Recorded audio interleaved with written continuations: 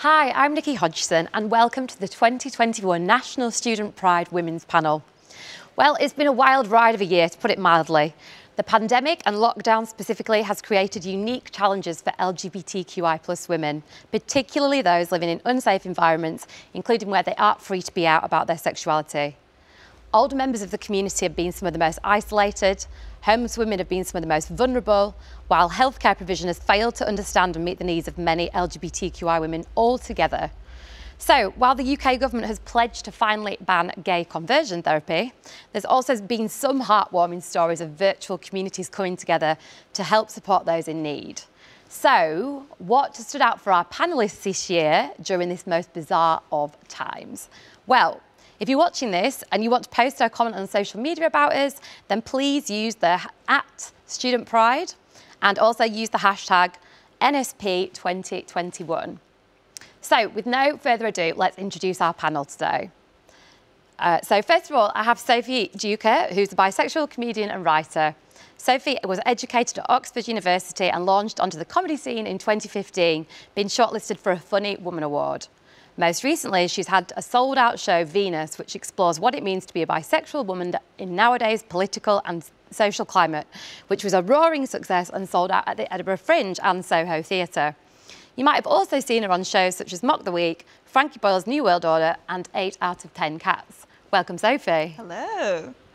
Next to Sophie, we've got Florence Schechter, who is a science communicator and also works on screen and on stage. She's a comedian, presenter, video producer, trainer, and is also the founder and director of the world's first bricks and mortar vagina museum.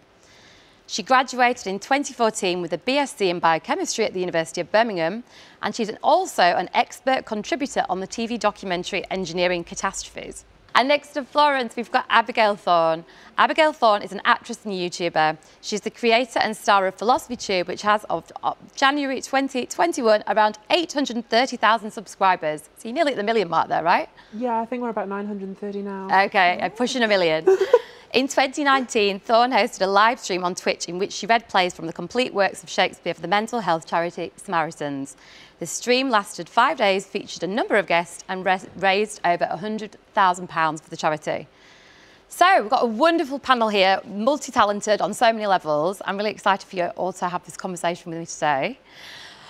Where shall I start? Well, okay, Sophie, I'll start with you. How do you feel the year has been for LGBTQI women? Oh, I mean... A small question to get going with. An easy one. I'd say it's been a mixed bag. It's been a little... the thing is, I think it's inescapable that this year has been pretty shit across the board. I don't know if we can swear, but I won't do it again. I feel like this year has been really hard and it's tested a lot of us in different ways. I think having to deal with sort of isolation for like me personally, being in like the spaces where you would like gather or find sustenance from your community, that's kind of been shut down. That's gone online, which is great in that it's become more accessible to people that have different needs or people that were isolated anyway, but also has its own challenges because everything is online. So I think it's been a really testing year, but one where there've been like glimmers of hope. Okay, that's good to know. That's reasonably optimistic. Yeah. Florence, what about you? Oh, yeah. I mean, it's definitely been difficult. I think also there's like bigger stuff going on, you know, like recently the LGBT, what was it, the advisory panel was dissolved in our country, and there's a lot of really, really difficult things happening on a global scale. But I totally agree with Sophie about that, like being online has actually opened up a lot of things. So at the Vagina Museum, for example, we did events online and we got feedback from a lot of people being like, this is amazing, you know, I am disabled and I can't leave the house very often, and so doing online events means I get to just like do more fun things, and they were like, please can you continue doing digital events, and we are going to. So I think it's definitely opened up our eyes to the things that we didn't realise were possible. Yeah, that's a really nice point. Abigail, how's it been for you? What's your year been like? How do you feel about things? Well, it's been pretty exciting. echoing what you two have said, it has been a tough year. But now that you're all coming online, which is where I already was, I'm like, oh, it's kind of crowded in here. Suddenly everyone wants to talk to YouTubers and Twitch streamers. Everyone wants to know the skills. And I'm like, wow, okay. Welcome to the club. You're in a good position then. Perfect. So one of the things I want to talk about is wokeness and the perception of it and how it has, I don't know, maybe affected the queer community this year. Because I feel like, I don't know, maybe the community isn't in control of the conversation at the minute, and maybe that's not such a good thing. So Abigail, actually, I'll come to you first. How do you feel the conversation about wokeness is affecting your work and your life at the minute? Well, to be frank, I think it's often a smokescreen to avoid talking about material realities. I think I hear a lot of people say, oh, we're sick of all these woke activists and so on. And it's like, well, we're always talking about this culture war stuff and not so much about, for instance, health inequalities, women's access to shelters and material inequalities like that. So I broadly see it as a distraction from material issues, but I'm happy to be corrected on that. Yeah, Sophie, what do you think about it? I think it's difficult. I think when the idea of wokeness like sort of popped up in public discourse, I think there were kind of there's sort of a better understanding of what it actually meant. Like people were like, okay, I'm being aware, I'm being alert to social injustice. And now it's kind of just like, it's like a term like hipster. It's like used to like by like the mainstream to level at people that they see like, they're like, okay, you're part of this like woke demographic. It's sort of like a brush to tar people with. I think that what's depressing is that so many more young people are really engaged by conversations and naturally want to develop their language and understand things, and they're actively being discouraged from being educated and sensitive about how they speak about things. I really do agree that a lot of the time people don't necessarily care about like the detail, like they just want like to be able to eat or live or be safe. But I think that wokeness is not like really like a personality trait, and it's something that people should be actively encouraged to pursue rather than some sort of slur. Absolutely. Florence, do you have this term levelled at you and the museum a lot? Yeah, definitely. I think what's really difficult about this idea of woke, which I think you kind of hinted at, was that it kind of puts us all into one big box that you can then just kind of make assumptions about. But actually, what one would consider woke is actually a huge variety of different viewpoints, different ideas, different philosophies. And so you can't lump us all in, you know, like, for example, people are like, oh, you know, if you fight for women's rights, then that means you're woke. But then at the Vagina Museum, you know, we get a lot of like transphobes who get really upset at us because we're trans inclusive, and then they're like, but how can you fight for women's rights if you can't even define women? And it's like, look at us fighting for women's rights every single day. Look at us, you know, like bringing up issues, all these different issues. Like, I don't understand why they think that we're shutting down conversations when we are actually having these conversations. It's just like we're doing them in a gender inclusive way. And so it's very frustrating because then the right wing generally would put us and transphobes in the same box because we're all like fighting for women's rights, you know? Yeah, it feels like it's been co-opted. So yeah, that's why I wanted to ask you about it. All right, something happier. What do we think about pop culture this year? Because I think obviously, you know, we haven't had many outlets for fun. Maybe watching things has been one of the only ones. Abigail, what do you reckon? Has there been a kind of pop culture moment that's cheered you up during the pandemic? Well, babes, you introduced me by saying that I spent 5 days reading Shakespeare, so I have to say I'm not entirely tuned into pop culture, like other than YouTube, which is sort of its own weird zone off to the side of pop culture. So I have to say I was planning on taking notes in this section from all of you because I really don't know. So what's good? What should I be watching?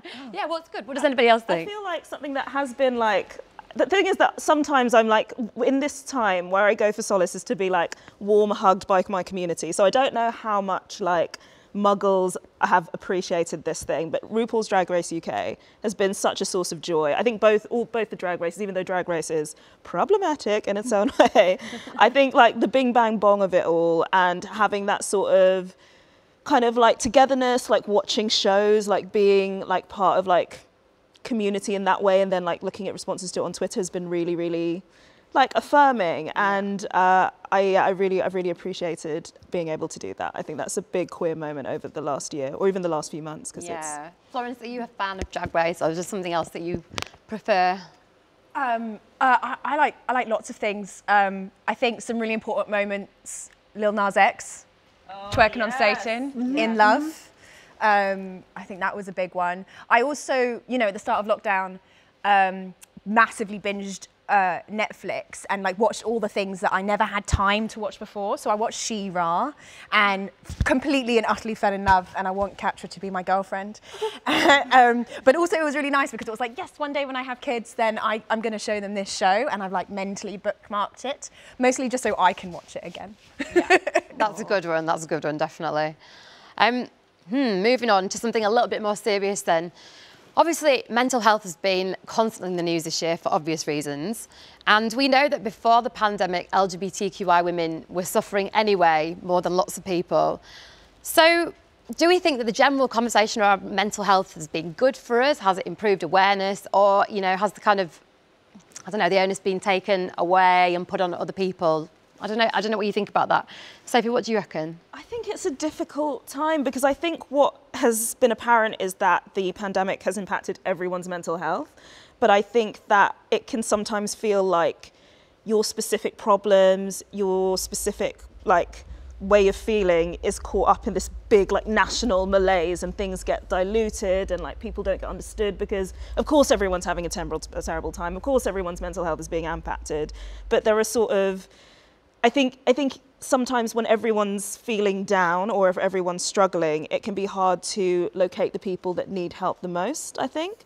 So it doesn't help to know that other people are feeling down if you're like mourning a loved one, or if you're dealing with like your own like anxieties, if you have to shield. I think that it's kind of, I think that it feels like, because we haven't been outside and checking in on people, because everyone has their own stuff to deal with, I feel like some people might have felt like they've got left behind a little bit and not know how to really ask for help. Yeah, absolutely. Florence, what do you reckon about that?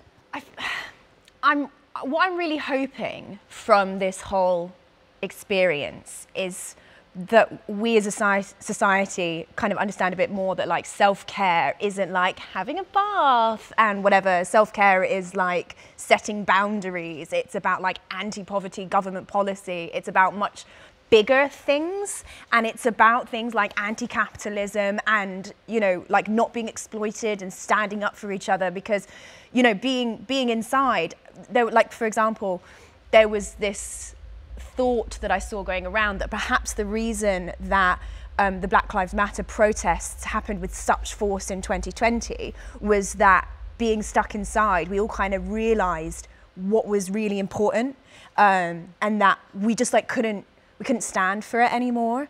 And that's then kind of filtered into other areas of activism, realizing that activism itself is self-care, and that these mental health issues that we're having are not going to be fixed by like doing CBT a lot of the time. They're going to be fixed by like the government, you know, not treating us like horrible. I agree with what you're saying, that kind of putting an emphasis on self-care and bath bombs and that sort of thing makes it your individual responsibility to take care of yourself. But there are certain needs that we have as a society and as a community that aren't being met. And it's not, sometimes people need other people, well, we need the government to lift us up to help us. So yeah, I agree with you on that. Yeah, Abigail, I can see you nodding through all of that. Especially as a philosopher, you must have some quite strong opinions about how government interferes or doesn't help when it needs to. Definitely. Well, my go-to writer on mental health has always been Mark Fisher's Capitalist Realism. You're nodding along. I sensed you might have done it. So there's this image that I get from Fisher, which is that the mental health crisis, it's like we're all living next to a smokestack. And we see all of these stories about, oh, it's terribly difficult having lung diseases from living next to the smokestack. And, oh, we must all support people who are talking about how hard it is for them to have the diseases from living next to the smokestack. And actually, he says, you know what? What's the smokestack? What's the cause? And I think to really help people's mental health in this country, certainly the trans community, it would be nice to have equal rights, healthcare, and whilst we're on the subject, free housing would be nice as well. Yeah, some basic things, basically. Yeah. Absolutely. And so actually moving on from that, obviously we mentioned Black Lives Matter. How do we feel that Black and ethnic minority queer community are being treated this year? Because it has been a tough year, right, Sophie? What do you think? Yeah, it's been a tough year. I think that obviously as a queer person of colour, you're usually dealing with overlapping identities just as like a starting off point. So as a black woman, I was obviously affected by the Black Lives Matter protests and like the sort of like tidal wave of anti-blackness that seems to be sweeping the globe. Obviously affected by stuff like issues around women's safety, like with Sarah Everard. Yeah. But I think the thing that's the most telling, and I'm going to drag the show that I just mentioned, is that when we had RuPaul's Drag Race UK, there was an episode in which the girls were asked to do a queer icon, and not a single queer woman of colour really sprang to mind. I think the lack of visibility around queer women of colour is like, it's been going on for so long, and there are amazing women in the UK, people like Rita Loy or Lady Phil, who are doing amazing things. There are people that you'll see on Instagram who are like kind of constantly advocating for themselves. And I think that it shouldn't be down to queer women of colour just to advocate for themselves, to make themselves visible. They should be celebrated on different platforms, and their queerness should be celebrated as part of that. But that hasn't happened to the stage where people can be seen by like the mainstream, even within the community, as iconic. I also think that if you are a person of colour in this country, you probably have links to other countries. You probably have like heritage or parentage that's linked to other places. Some of my heritage, my father's from Ghana, and in Ghana, the like LGBT safe space, the only LGBT safe space in Ghana, was raided by the police and shut down. And I think there needs to be more sense that there's like a joined up responsibility as a global community to highlight injustices that happen all over the world and affect queer people of colour. So, yeah. How do you think we can be better allies within the community? I think it's initially about noticing in action. And I think that we'll all have our sort of unintentional cliques or people with whom we feel safest, but I think we need to realise that we need to amplify and help people that aren't like us. We need to amplify women who have children, older women, people that have different accessibility needs. And in terms of being a person of colour within the community, I think it's kind of a sense of like tokenism or being ignored. I think it's people need to put real effort and energy into amplifying voices and giving opportunities and space to people that aren't as represented. That's really good to hear. Abigail, so I know you've spoken up about the state of trans rights and safety and access to healthcare this year in particular, and you know, still in the news has not been very positive. What needs to change in order for Britain to feel like a more welcome place to be trans, do you think? How long have you got? Take as long as you need. Equal rights in healthcare would be nice. Yeah. I'd like to be able to get married the same way a cis person can. I'd like to be able to start a family maybe the same way that a cis person can. I would like to be able to access the same healthcare that cis women can get. I would like for my trans brothers and my trans non-binary siblings to be able to get the healthcare they need. I would like my non-binary siblings to even be acknowledged to exist at all by the government. I'd like to be able to use the same NHS that everyone else does and not have to wait 26 years to attend a segregated clinic to get the exact same medicine that a postmenopausal woman can get from her GP. I think that's a huge waste of time. And I would like it very much if every single trans person I know wasn't planning how to leave the country. So we've got a long way to go. We have, and that's really damning that people feel that there is no better choice but to leave. I just read actually on Twitter that trans people in Scotland found that they were being left off the vaccination list for COVID because when their name changed, or when they changed their name, the records ended up not matching up, and then they're not.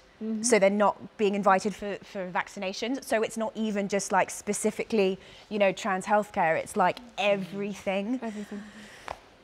Yeah, everything. Okay, that's pretty damning, but something to concentrate on for this year, for sure. Sorry, I can't be the bearer of No, good news. that's absolutely, we don't want good news if it's not true, so there we go. Thinking more generally, how can we all be better allies to each other? Because, you know, when I was asked to host this panel, we were talking a lot about intersectionality and how well is it going, and Do people feel like we're having the right conversations across our differences as well as our similarities? So Florence, is there anything that comes to mind for you on that? How can we be better allies for each other? Wow. I think definitely listening to other people when they tell you something is a problem. Like as a Jewish woman, for example, we sit in this really weird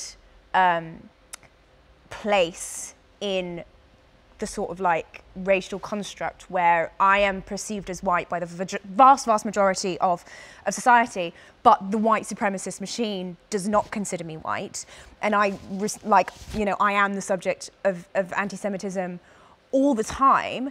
But then on things like the BBC will be having debates of like, do Jews count as an ethnic minority, and when Jews have come forward to say, like, actually, yeah, we are subject to this very specific type of racism, anti-Semitism, that like you need to stop pretending like it's not a thing. Like David Baddiel wrote this whole book called Jews Don't Count, which kind of explores this idea.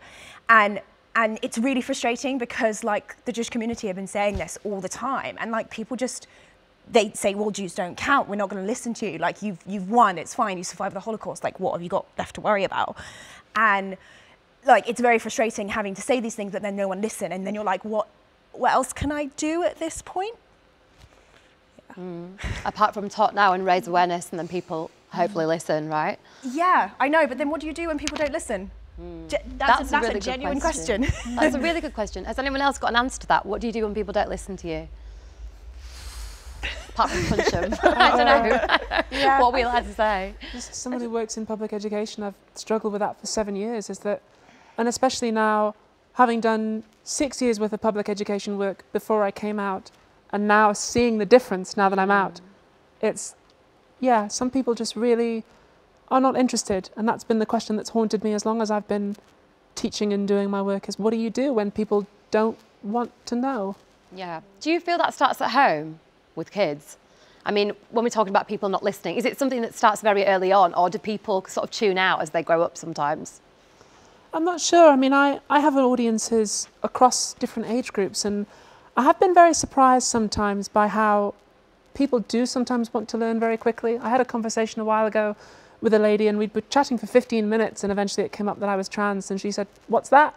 And I was like, "Oh," so I told her in 30 seconds, and she'd never heard of it, and she was like, "That's amazing. That's the best thing I've ever heard. That's so good." So people, I think, are keen to learn and to change when given the chance, and when it's not their job on the line if they change. Because I know that some people in some media organisations perhaps would like to do more for trans people, but they're worried because if they say anything, it's their job. So I think when people are given the space to grow, most of the time, most people are mostly good. Yeah. I hope. Yeah. We hope. That's nice to think. We will find out. Sophie, do you have any thoughts on that? How do you get people to listen that aren't listening? I think that the way to get people to listen, and I'm very wary of saying this because I think that something that is often said to minorities or marginalized people is to be so good that they can't ignore you. And I think that puts a lot of strain on people who are like the figureheads or the first or the person that will get wheeled out to talk about things, to constantly have to say the right things or be an exemplar or have the answers is really, really difficult.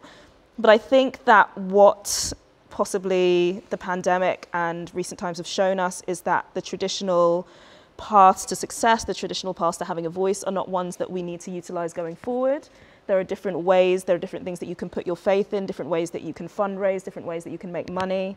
And I think that having those alternative systems of support, having those systems of support that will help your mental health, that will like raise money for people in the community, that will make people listen, because they won't be able to ignore sort of our progress as queer people, our existence as queer people. And so I think that trying to find those alternatives to a door that keeps getting shut in your face is what we can start doing when the government won't listen or the media institution won't listen, is by finding alternatives. Yeah, absolutely. Being able to build it ourselves as well. Yeah. I had a powerful moment recently where, when I was very little, I used to practice reading by reading my mum's copy of the Times. And in November of last year, the Times called trans people an epidemic. And I had this moment where I thought, God, this paper that I used to read as a child, now they're calling me a disease. And then I had this moment of, well, my audience now is bigger than the Sunday Times. Mm-hmm. And I built that myself. So maybe the Sunday Times should practice reading me. Yes. Hell yes. I like that a lot. I think that should be a slogan for you, for sure. Okay, so maybe it hasn't been the best year for us. Mixed bag there. What are we feeling optimistic about going forward for 2021 into 2022? And it can be personal, it can be political, it can be neither of those. So it's probably just personal. I've not been to the pub. I've not been out since things opened again. I am really looking forward to being able to gather. I'm looking forward to Pride. I'm looking forward to Black Pride. I'm looking forward to running my comedy night called Wacky Races, which I run, and being around other queer people. I think just that sort of togetherness, whether or not it's like sanitized or socially distanced, but that being able to just make those real life connections is something that I'm really, really excited about. Yeah, just being in space again, even being able to be here in this very, like, you know, kind of carefully organized safe space is wonderful. Being in heaven is wonderful. So I think even, and it doesn't have to be a sort of like going out, like partying thing, but just seeing people and like holding space and taking up physical space outside the bedroom is something that I'm so excited to do. Absolutely. Yeah. Florence, what do you think? Anything that's standing out for you? I'm really hoping that some of the kind of political changes that people are trying to push through will happen. Like, you know, like trying to ban conversion therapy finally, or like, for example, BPAS, the British Pregnancy Advisory Service, have been doing a big campaign about making abortion services available via telemedicine as a permanent change, because that would massively increase access. You know, getting on the subject of abortion, actually providing abortion services in Northern Ireland, it has been decriminalised, but actually hasn't like happened yet officially. So I'm kind of keeping all my fingers crossed for all of those things to happen. Yeah, I think they're all massive things that really do need to change, aren't there? Abigail, what about you?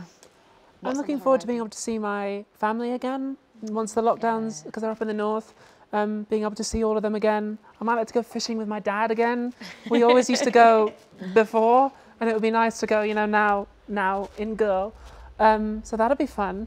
And I think what would be nice in 2022 would be nice if we could get one political party, just one, I'm not bothered which one, saying we want equal rights for trans people. Because at the moment, none of them have. Even the Greens, they're like, well, it will help a little bit, but not full. I'm like, no. It would be nice to have at least one be like, you know what, full equality across the board. That would be nice. Do you think we need a new political party to do that?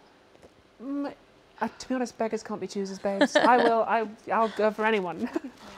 I'm so upset with every single political party. I feel so disillusioned at the moment. I hate them all, genuinely, I hate them all. I mean, like, I'll still be like an anyone but Tory type person, but that doesn't mean I'm happy with Labour in the slightest. Yeah. I'm so upset. I got my booklet for London Mayor, and there's 17 candidates. None of them want equal rights for trans people. None of them at all. And I'm like, is this the best we've got? It's like, yeah. Oy. It does feel like we're regressing in some ways, that we're in this position, doesn't it? We are regressing. Yeah. We are. The pandemic has massively set back so many equal rights because, like, for example, you know, more women found themselves taking on the burden of the house and childcare. So, like, employment, for example, has taken a massive hit, and it's pushed back all areas of civil rights. This pandemic. Well, it's going to be interesting to see how long it's going to take to push things forward again, right? And hopefully some things won't stay back. So, okay, we've talked about what we're feeling optimistic about. On a kind of personal note, what are your projects or your cool things that you're working on that you're going to be out and about doing again? Abigail, let's start with you. Well, this weekend, I am allowed to talk about this now, I checked. This weekend I am going to be filming a comedy series with the BBC, which is nice. I'm going to be in season 2 of an already established comedy, which is good. And I have also written a play, which is about national decline and trans identity in political radicalization, that is in the pre-production stage. And I hope by spring 2022, it will be coming to a theatre near you. Well, that's and I'm going to be like exciting. producing and writing and starring, because apparently I'm the transgender answer to Kenneth Branagh. Yeah, okay, that sounds good. I think you can take that one. Florence, what about you? I think the Vagina Museum's reopening, isn't it, soon? Hopefully, yes. I mean, it depends on what the government says, but we should be able to open in stage 3 of the COVID roadmap, and we'll be opening with a new exhibition, Periods, A Brief History, which is what it says on the tin, history of menstruation. So that's really, really exciting. And that's the main one. I'm just feeling a bit, I have to admit, I'm feeling a bit nervous because we have reopened twice already and then had to close like 3 weeks later. So I'm just reining in the hope. I'm feeling it very difficult to feel hopeful at the moment. But what's it like with the museum community in general? I mean, are there people that you get to talk to? Are they connected? Do they support you? Where do you fit into that? The museum community love us. It's hilarious going to somewhere like super, you know, like straight, like the Imperial War Museums, and they're like, can we have your advice on how to engage like hard to reach audiences? And like, I'm like, you're the Imperial War Museums. This is so weird. I don't understand what's happening. So yeah, like very surprisingly, I think surprisingly, the museum community is very supportive, but it's such a difficult time because it was a difficult time for just generally the arts and heritage before the pandemic because of budget cuts and austerity and all these things. And then the pandemic made it even worse, and there are museums closing up and down the country because our government just don't really care about supporting them. We've been in a very lucky position where our landlord has, you know, waived either entirely or partially our rent, so we've managed to be able to survive. But it's definitely been a struggle. Fingers crossed we'll be around forever. Fingers crossed. Yeah. Yeah. Labia crossed. And for you this year? What am I doing? I am very excited to not be going to the Edinburgh Fringe Festival. So delighted to have an August back. I got asked if I wanted to do the Fringe Festival, which is amazing. And I don't know in what form it will be back this year, if it is. But I said that doing the Fringe this year for me would be like agreeing to marry my former lover the day they got out of prison. I feel like I'll wait a bit, and it's also nice to be thinking of doing different kinds of shows. I would like to do more live shows, but I definitely want to have an online element to most of the stuff I do. I'm doing a comedy masterclass with Soho Theatre, and I'm giving, if anyone watching this wants to come and is in financial difficulty or is a person of colour, I'm giving away some free tickets to that. I'm excited to do more work and reach as many people as possible. And yes, writing and being in things that I can't talk about, but hopefully which will happen. Very intriguing. Definitely going to keep close on your socials to see what those things are in time. So if we've got one piece of advice for LGBTQI women this year, or something empowering that you want to tell them to help them feel good about, you know, the future, what would it be? Oh God, hang in there. Hang in there. Yep. Yeah. Oh, we're here for you. Yeah. I think people are there for you more than you think they will be. You've kind of got like a British thing where you don't really want to talk too much about your problems, or even if you're like an oversharer, you sort of like tactically share something about yourself, but then someone else speaks and so you can't get to what you really want to talk about. I think people are there. People, like, if you need to talk, if you need to speak, people will be there, and the ones that don't listen are maybe going through something or not really worth your time. Like, you will be able to find someone that gets it, no matter how odd you feel, no matter how specific you think your problems are. There will be someone out there that gets it, and people that will extend help. I think I've been asked this one a lot, and I think the answer I've finally come to is that whether it's your gender or it's your sexuality or whatever it is, if you're a part of this community, that thing is yours. It belongs to you. It's not for your parents, it's not for God, it's not for the government, it's not for celebrities and YouTubers to tell you how to do it. Your queerness is yours. It belongs to you, and you do it your way. And one of the, I think, the best things about coming out, certainly for me, has been you take your life by the lapels and you say, no, this is mine. And like, come fate into the lists, like, this is my life now, and I will take control of it. And just never give up on that fire, because it's yours. It's a gift. That's beautiful. I think that's really empowering and a wonderful adage to give people. Very cool. Well, Well, I think this has been an amazing discussion. So I'm really grateful to all of you for coming and talking to me today. So again, I just want to tell you about those social channels. You can @ us at Student Pride, that's across the board, and use the hashtag NSP2021 for anything you want to comment on during this discussion.